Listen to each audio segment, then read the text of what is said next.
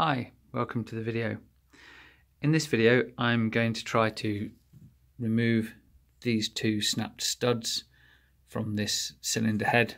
This is actually off a Boxster 3.2 litre, very similar to the 3.4 litre 996 head. I'm going to try to remove these two studs using the Stomski Racing removal kit. So I shall detail the process for doing that. Firstly though, before I get started using the jig, I'm going to clean up these faces. As you can see, there's a lot of debris on here from the manifold. So I'm going to be cleaning those up using a scraper. So first thing I'll do, I'll just go around this, clean all of this surface up to get a nice clean face for the jig to mount on. The surface is now suitably clean for mounting the jig on, so it'll go nice and flat. If you look closely at these two snap studs, you'll see the ends of them are not very square. Since we'll be drilling into the centre of these, it's very useful to have a nice flat surface on the edge of them. So I'm just going to use an angle grinder to try to dress the ends to make them flat and parallel with the face of the head.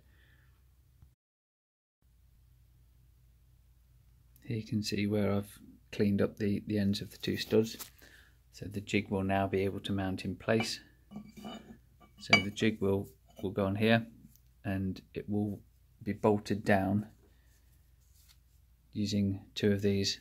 So these will basically go into two of the existing holes, and those are going to align the jig so that when I then drill through the holes which need drilling through, they'll be correctly lined up into the centre of the studs. I've now loosely mounted the jig in place using these two bolts. I'm using two that are closest to the ones that I want to drill out, just to give the least possible variation. Because there's a little bit of the stud sticking out, I'm just using this 8mm spacer here just to check that the location is correct. So that should drop all the way on. If that drops all the way on onto both of these, then it must be in the right location. So I'm just going to tighten these two up now, and then with these tight, I'll double check that this still fits in, and then I can start drilling them out. To start drilling it out, I'm going to use a pilot hole, which is a 3/16 inch hole. So I shall be using that with the smaller of these spacers here. So I shall get that done, and then I'll show you the pilot hole. You can see down there where I've drilled down with the pilot drill. So I can now drill it out with the larger diameter drill. So this guide goes in and then is fixed in place. This just to stop it from moving. So I'll tighten that up. And then I shall be drilling that through with this drill here, which is a 17/64 drill. So that's going to basically take out the centre of the stud, so that all that will be left will be the threads, which will then be able to be removed. To drill through with the 17/64 drill, you see I've marked the drill here. This is the maximum depth can go through. I measured it in this hole on the end here, so I measured basically the depth of the hole to make sure that it's marked up so that I'm not going to go through and hit onto the head.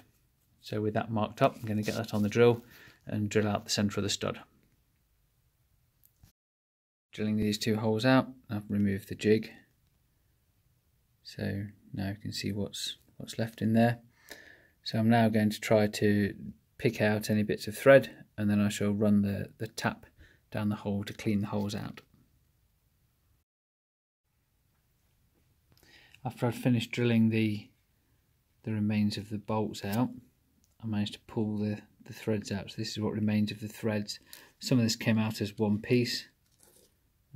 I ended up using a couple of picks to try to get the rest of it out, and then when that was done, I just chased the threads through with the supplied M8 taps. So these are the two holes, so the taps run all the way through to the bottom of those now. So that's it, the repair's finished. I've now got two nice clean holes. I'll blow them out with an airline and clean them up properly before anything goes back together. This head's going to be fully stripped for cleaning up anyway.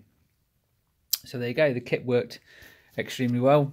Very simple to use, very effective. So I'd have no hesitation in recommending it for the job. Very good indeed.